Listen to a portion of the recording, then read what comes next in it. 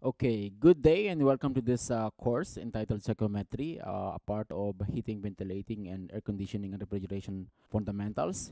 So just a little background from my side. I used to work as a chief building engineer back in the Philippines in a hospital around 2007. That was the first time for me to work on actual HVAC systems, dealing with design, installation, operation, and maintenance. That time, I also got exposed to the indoor air qualities, local regulations, building efficiency, and standards. Then I moved abroad in 2008 and worked as a research and development engineer in one of the leading air conditioning and refrigeration equipment manufacturer in the Middle East. There I got exposed to many HVAC equipment, including chillers, package units, heat pumps, cooling coils, air handling units, and so on. While I was working there, I studied and finished my diploma in air conditioning and refrigeration. The school is based in USA. And so today I would like to share you my actual experience and knowledge about this particular topic. And I hope you will find it useful. So here's our agenda. First, I will give you some background in history of psychrometry, kung saan and kanino nag-originate yung psychrometric chart. And then we will review the basic and psychometric chart and air properties. And then we will have some review also in the processes of air that can be represented in psychrometric chart. And then we will do some exercises by in determining the air properties manually using the chart and using different software including ASHRAE and some free softwares like Technosolve. And then finally we will have some process calculation. Again, we will do some manual calculation and match it with softwares like ASHRAE and Technosolve. So most air conditioning design requires the following steps. First, of course, is that we have or designers need to have a survey of the entire design to obtain accurate and detailed information needed to estimate the load and specify the equipment. We are talking about HVAC equipment here.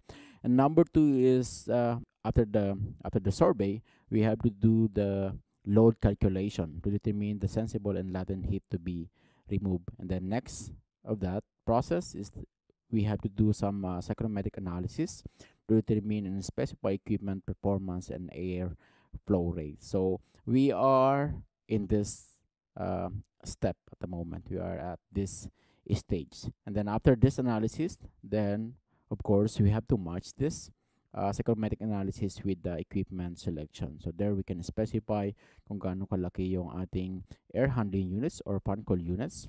And then we can identify whether kailangan mo ng split unit or a packaged unit. Okay, and then number 5, of course, is the layout preparation of drawings and specification for the system. And then finally, you have the installation, operation, and commissioning or testing of the equipment. So just a background and history of psychometry. So take note that the science of psychometry started in one foggy evening in 1902. There was a young engineer, Willis Carrier, who was working in a Buffalo Forge company. And during that time, he was trying to solve some problems in a printing company. It's called Brooklyn Printer. And there was some issue with the quality of printing, especially during foggy nights. So parang napansin nitong young engineer, around 22, 23 years old, si Willis Carrier at that time. He noticed that during foggy evening, the quality of the print is very low because the printer, pagka tumama yung ink doon sa papel, since medyo masa-masa yung papel, parang nagbablot. Okay?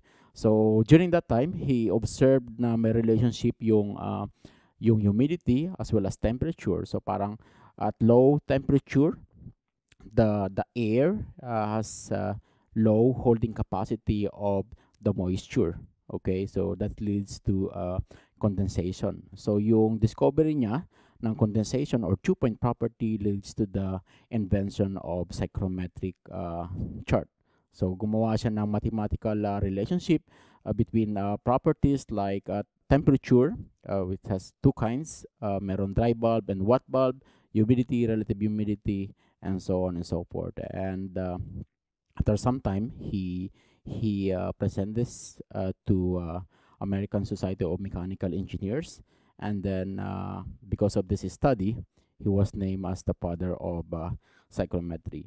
So kapag ka pumunta ka sa Google and check kung ano yung psychrometric chart, and if you go dun sa mga different chart available, so you will find a lot, hundreds of them. Okay, so different kinds, but it shows almost the same properties ng air, starting from dry bulb temperature, wet bulb temperature, relative humidity, humidity ratio, specific volume, enthalpy, and so on.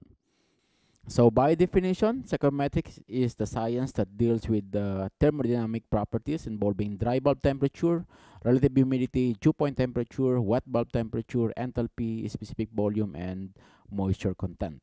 Okay, so the chemical composition of dry air is normally composed of nitrogen, around 78-79%, oxygen, 21%, and then we have argon, neon, sulfur dioxide. And take note, when we say moist air, it is normally composed of dry air and water vapor.